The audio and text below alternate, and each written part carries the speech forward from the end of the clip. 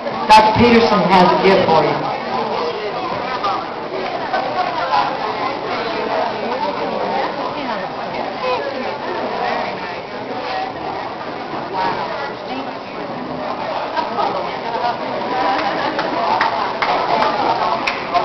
Obviously, one thing I want Candace to share with you is what it was like to be in Beijing and bring home a gold medal. We're so proud of the fact we have 3 Lady Vols on that team, just like we have here with the Spark. So,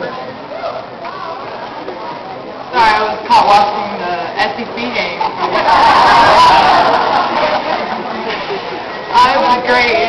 It was great being in China, you know, especially alongside Tamika Catchings and Carol Lawson, and to win the gold medal there was great. You know, it was something that I shared with Coach early on, that I had a dream to play in the Olympics, and Tennessee and Pat definitely helped me achieve that. And it was a great experience. You know, there's nothing like the national anthem being played and a gold medal being put around your neck. It was just, you know, breathtaking. Beijing did it high class. It really